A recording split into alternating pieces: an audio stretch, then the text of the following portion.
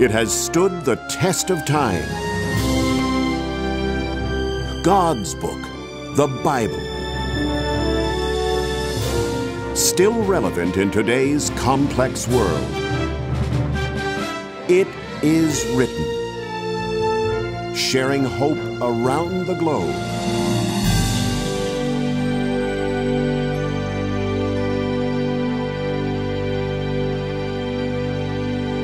Thanks for joining me today. This is It Is Written. I'm John Bradshaw. If you read very far at all into the Bible, you come across something very interesting, something which today, throughout Christianity, generates a fair amount of conversation. You'll read about the Old Covenant and the New Covenant. What in the world were these two covenants, or are these two covenants? How can they be understood best today? And what role, if any, do they play in our lives? My very special guest is a man who has spent more than 4 decades in Christian ministry as a pastor, as a teacher, as a published author.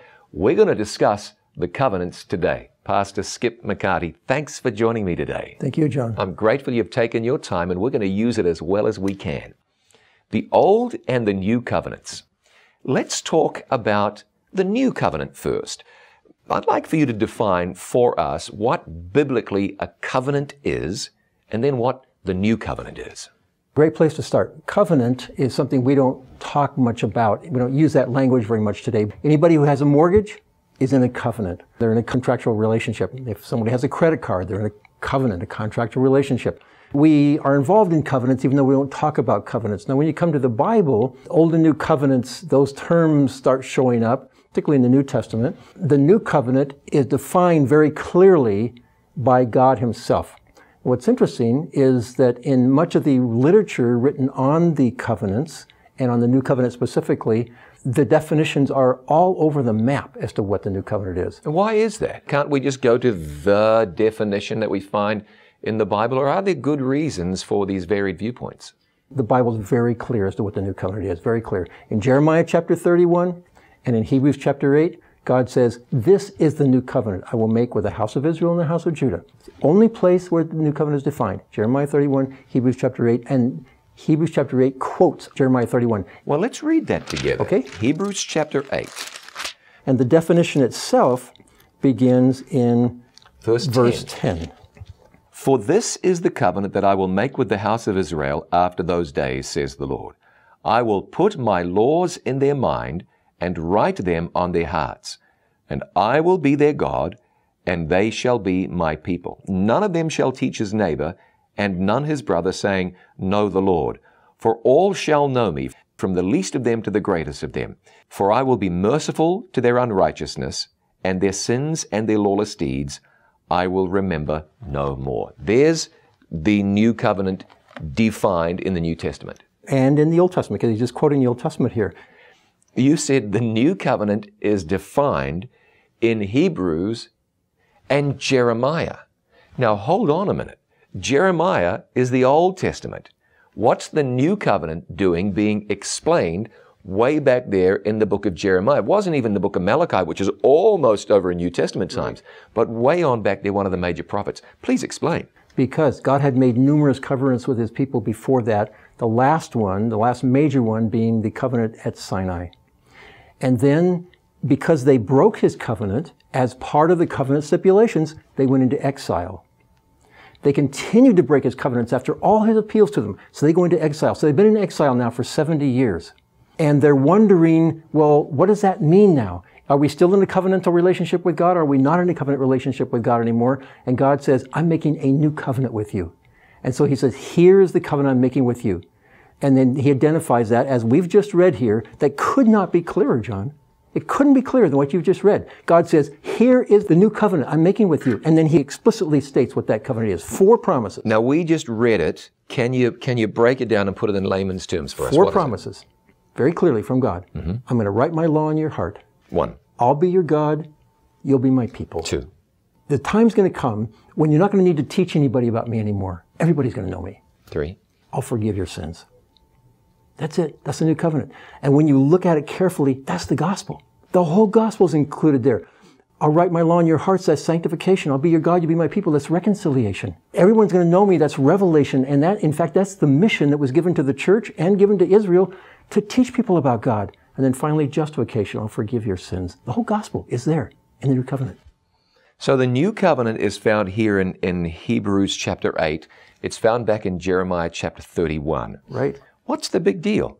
What's the big deal about the new covenant? Why did we need it? Why did God have to come along and say, all right, here it is. Here's the contractual agreement that we're going to have? Okay. This covenant here is not a contractual agreement in the same sense of like a mortgage or a credit card. And like when you buy a car, you're negotiating. You want to get the least investment you have to make for the most benefit you get back in return.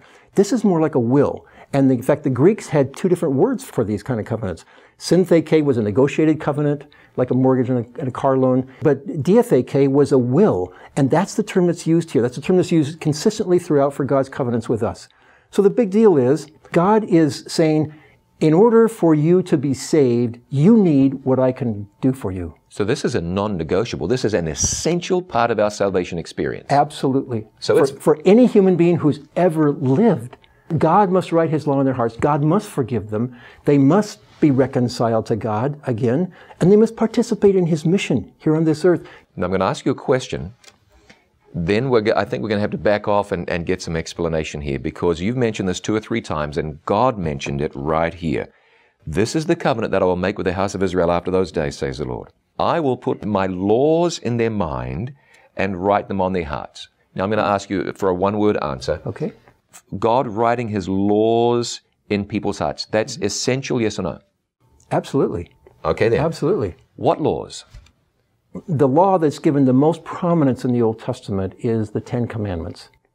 It's the only place in the Bible where God actually writes Himself. And He spoke them audibly to the people. It's very clear from the Old Testament. So they stand out. And in fact, most theologians would acknowledge that the 10 Commandments were written on the heart of Adam and Eve at their creation. The principles of the 10 Commandments, the moral principles there, are timeless. They're eternal. They're cross-generational. And that's the law that God is writing here in their hearts. Because in fact, just the very next chapter of Hebrews, in chapter 9 and verse 4, God talks about the temple furniture of the Old Testament, and He refers to the Ark of the Covenant that had the tables of the covenant, which was the 10 Commandments, inside of it. He's linking here His law to the 10 Commandments. Now, we've got some people pretty excited because you've said in the New Covenant, God wants to put His 10 Commandment law in people's hearts. But many people believe and have been taught very genuinely that 10 Commandments is Old Covenant, New Covenant is something else. Let's pick that up in a moment. We'll be back with more straight ahead.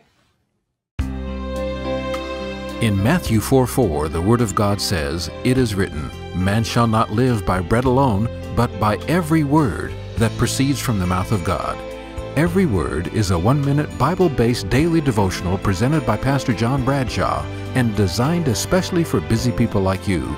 Look for Every Word on selected networks or watch it online every day on our website, itiswritten.com. Receive a daily spiritual boost. Watch Every Word. You'll be glad you did. Here's a sample.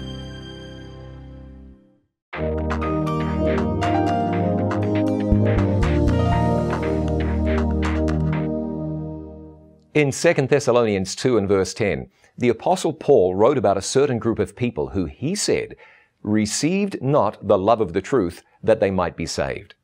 Based on what Paul is saying, only those who love the truth will receive eternal life. He didn't say salvation is for those who know the truth only, but those who love the truth. I'm sure churches are crowded with people who know the truth, but it's only when Jesus touches your heart that that truth starts to make any real difference. While you study the Bible and do whatever else you do for spiritual growth, keep in mind, salvation isn't only about theory. You can be right and still be wrong. It's when you love the Savior, who you find in the midst of the truths of God's Word, that things really come alive. I'm John Bradshaw for It Is Written. Let's live today by every word. This is It Is Written. I'm John Bradshaw. My guest today is Skip McCarty. And today our discussion is centering on the question of the covenants, the Old Covenant and the New Covenant. And just a few moments ago, we discovered that the Bible plainly says that in the New Covenant, God would write His laws in people's hearts and minds. Now, Skip, that alarms some people because some people equate 10 commandments with the Old Covenant and the New Covenant as being without the 10 commandments. Now, let's explain, if we can, why the 10 commandments are a valid part of the New Covenant when so many people thought they went out of style when the Old Covenant went out of style. God himself said, the first promise of the New Covenant is, I will write my law in your heart.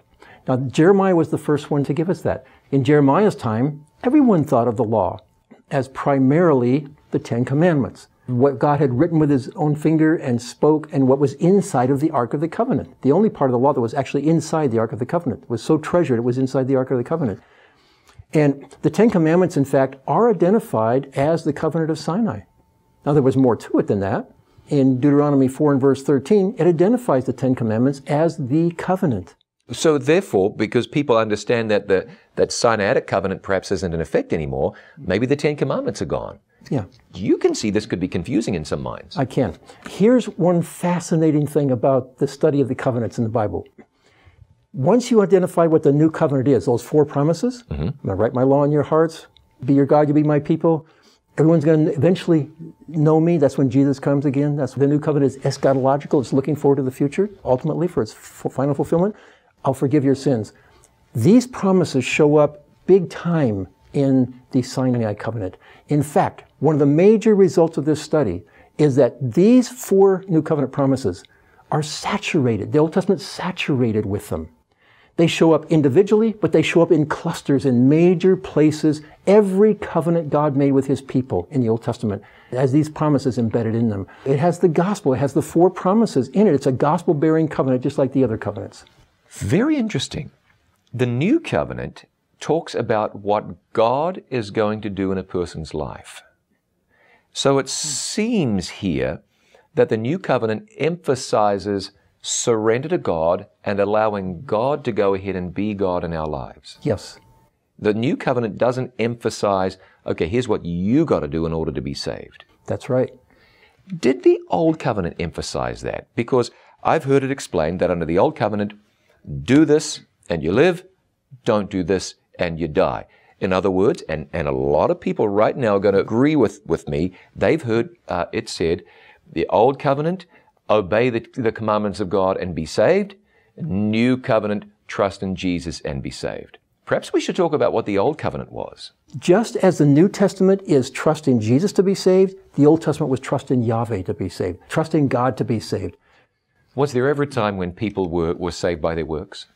Never. Impossible to be saved by works. From Adam's children until this very day. And the Bible never teaches that anyone was saved by works. So under the Old Covenant, it wasn't, well, if you obey these things, then you can be saved. It was salvation by grace through faith. How did that work in Old Covenant times? By grace through faith. Because many people today don't associate grace with the Old Covenant. It's like that was a covenant of works, and the New Covenant is a covenant of grace. That is not true, huh? Where grace first shows up, actually, in the Old Testament, is where Noah finds grace in the eyes of the Lord. And just after the giving of the 10 Commandments, Moses says, Lord, show me your glory. And God says, I am a God who is gracious and compassionate. He actually reveals himself as a God of grace there. Reveals himself for the first time in the Bible as a forgiving God. Was at Sinai. Sinai is a powerful grace covenant all the way through. It emphasizes love, because the formula in the Sinai covenant was love God and keep his commandments. We can't love him unless he circumcises our hearts, and God acknowledges that and says, I will do this for you. He says in Deuteronomy 30, I put my commandments, my word, in your heart. And the psalmist said, your word is in my heart. It was always God's initiative all the way through, by grace through faith. Salvation's always been a matter of grace. Always. I would believe that, and I teach that, but I'm fascinating to hear you emphasize this, that all the way back, Old Covenant was not works, New Covenant grace. That's a misunderstanding. Oh, terribly so. Okay, explain to me, let's drill down on this just a little bit. Explain how the Old Covenant was a covenant of grace. This is a revelation for lots of people. How was the Old Covenant a covenant of grace? I know you've touched on it, but let's zero in. Let's start back with Adam. When Adam fell, the first promise given was what? I will put enmity between you and so forth. Exactly. Spoken to the serpent, but it was meant for Adam and Eve. I'll put enmity between you and the woman. Her seed and your seed. Her seed and your seed. He, the seed of the woman, will crush the head of the serpent. The serpent will bruise the heel of the seed. Theologians refer to that as the proto-evangelion, which simply means the first pronouncement of the gospel. So the gospel shows up there in a little kernel, right there. It has to be that way, because once Adam fell, he was giving to his children sinful natures, and we could not pull ourselves up out of the pit. God had to take the initiative, and he announces that right to Adam. He actually announces it to the serpent, but it was for Adam's sake and for humanity's sake. Every covenant God gave his people from then on just amplified it. It showed a little bit more of the gracious character of God and the terms of the covenant and so forth all the way through. So when you come to the New Testament and you have these statements like we're saved not by works but by grace through faith and so forth in Paul's writings, he's simply continuing to progressively reveal what has always been true all the way along. Every covenant God made with his people, John, incorporated the truths revealed in the previous covenants and added a little bit more information, added a little bit more of our understanding to it all the way through to the New Testament. When Jesus said you must be born again in order to enter the kingdom of God, that didn't start when Jesus made those words.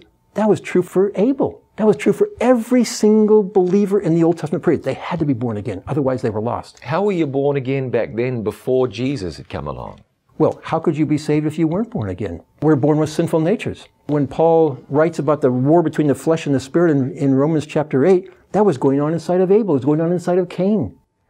Every single human being has had that spiritual war going on inside their hearts. How was that reconciled back then? Today, we recognize the spiritual war. We go to the cross. We go to God in heaven. We accept Jesus as our Lord and Savior. We ask Him to change our hearts.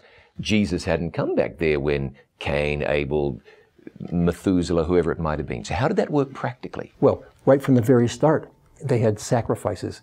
Abel had a lamb sacrifice that was indicating that some innocent sufferer would die for his sins, that salvation would come through that one. That becomes clearer then as you go throughout the Old Testament into the New Testament. It just becomes clearer and clearer until finally they find out it's Jesus. He's the one. He's the Lamb of God. It takes away the sin of the world. So it was by putting their faith in the provision God had made symbolically to the sacrifices of the Old Testament that they were saved by faith through grace.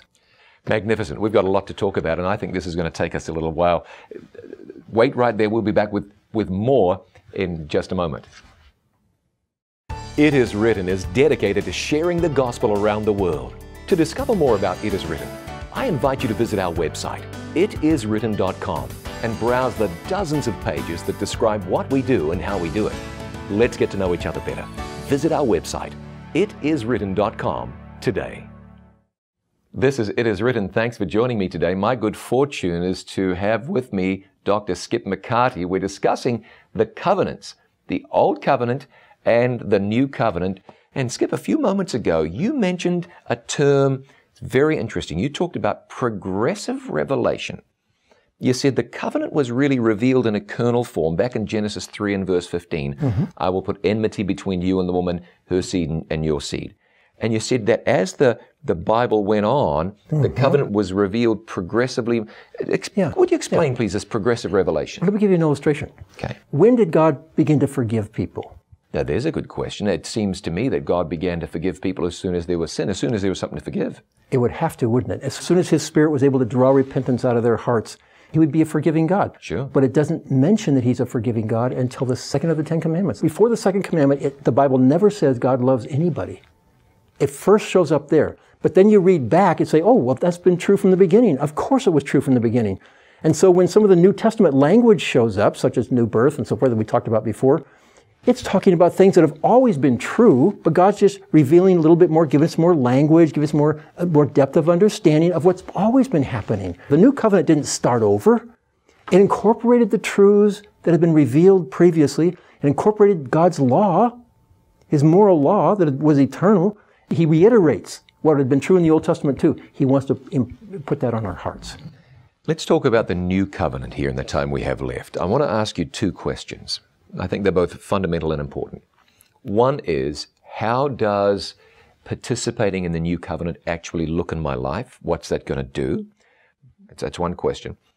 And the other question I believe we really need to address it is, are we promoting legalism when we say part of the New Covenant is keeping the commandments of God? Have we just put people under a burden that they shouldn't be put under? So you can take those in any order you like. Okay. The new covenant lifts whatever burden may be there, completely lifts it off.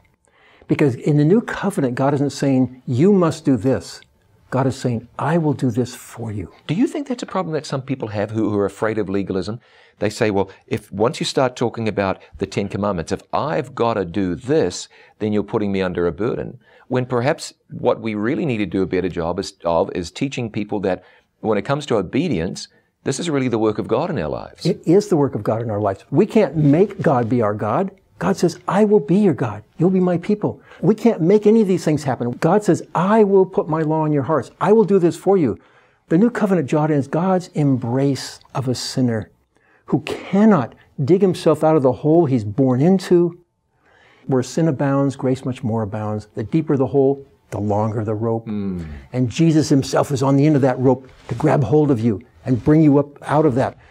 This is new covenant. New covenant is the grace of God. New covenant is saying, everything you cannot do for yourself, which is everything in terms of salvation, I will do for you. And what's interesting about the Ten Commandments, the actual Hebrew is not commandments, it's words. That's why scholars talk about the 10 words, because the Hebrew term davar is word. Translators come to that. They have to decide, should we translate that word? Should we translate it command? Should we translate it promise? So instead of talking about the Ten Commandments, we could be talking about the 10 promises. Exactly. Once conversion comes, it's 10 promises.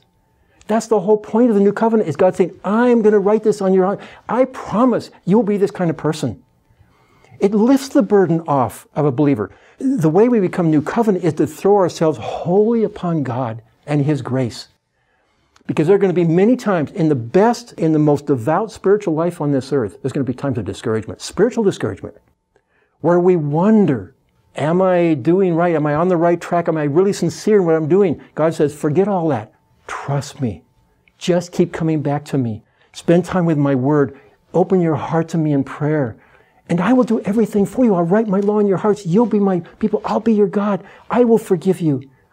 And I'm going to invite you into sharing who I am until the day when we're not going to need to do this anymore. That's what the new covenant is. Interesting, isn't it, how over time the covenants have been explained as works and grace, or do versus believe. Total misunderstanding. Total misunderstanding. The Bible teaches that nowhere. How hopeful then, isn't it, that when someone says, what's the new covenant? And we go to Hebrews and read that passage.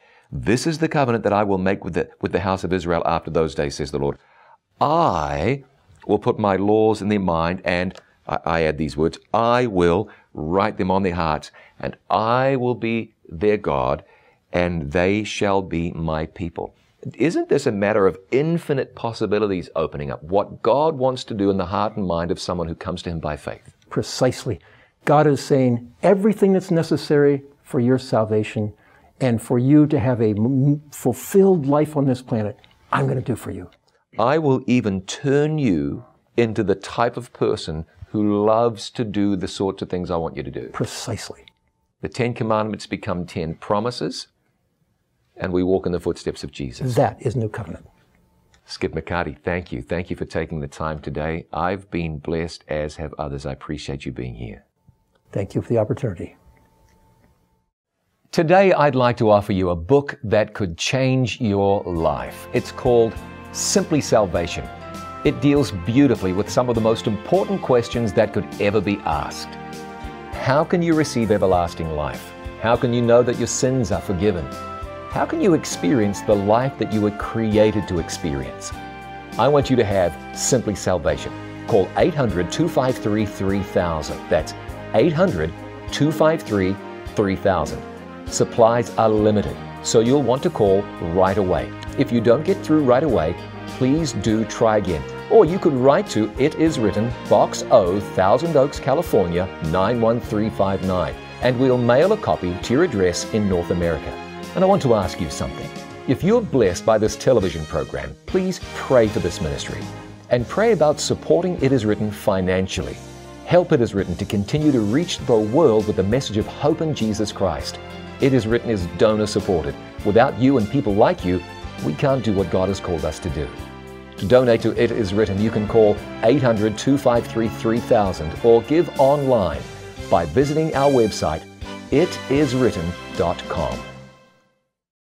I've got just a couple of minutes with our guest for today, Skip McCarty. Skip, as we look over what we have talked about, the new covenant experience, what's the impact of that in the life of someone who's, your average business administrator or gardener or bus driver? How does this help that person? First of all, John, I think it has to say to them, you're not just a gardener, you're not just a business executive, you're not just whatever, a waitress or whatever. You are a child of God. Before I was a minister, I did other odd jobs working my way through school, different kinds of work. But when I went to the factory, I didn't think of myself as just a factory worker. I thought of myself as a child of God. There was somebody that day in the factory that just by me doing good work or maybe my countenance or something I could say to them could make a difference in their life for the kingdom of God. That transforms life. That's all part of New Covenant. And so God wants to take everyday life and transform it. That's all part of New Covenant. That's God's commitment. I will do this for you here and now, as well as provide for you an eternal future. So the New Covenant versus the Old Covenant is not a series of rules of engagement. No. It's an experience we enter into with God. It is. And thank God for that experience. Thank God for that. I want everybody to have that experience, don't you? Amen. Well, let's pray together. Let's pray together and ask that we can have that experience that God wants us to have. Our Father in heaven, how thankful we are that you have made provision for us to be true Christians, connected to you, rejoicing, healthy, happy, and holy, because you have said you would be our God. You have said you will accept us. You have said you will write your law in our minds and in our hearts. You will do everything needed for us to be saved and to be your children eternally. Lord, I thank you for that, and I pray that that experience would be ours.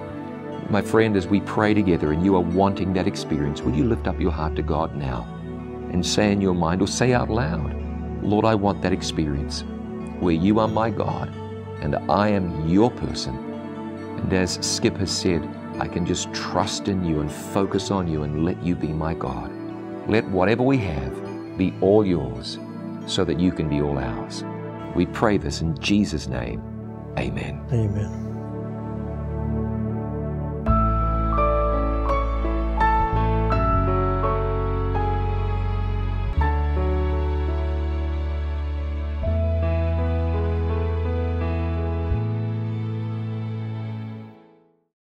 Thanks for joining me today. I think, Skip, we're going to get together again and do this some more because we've got much more to talk about. Until then, remember, it is written, man shall not live by bread alone, but by every word that proceeds from the mouth of God.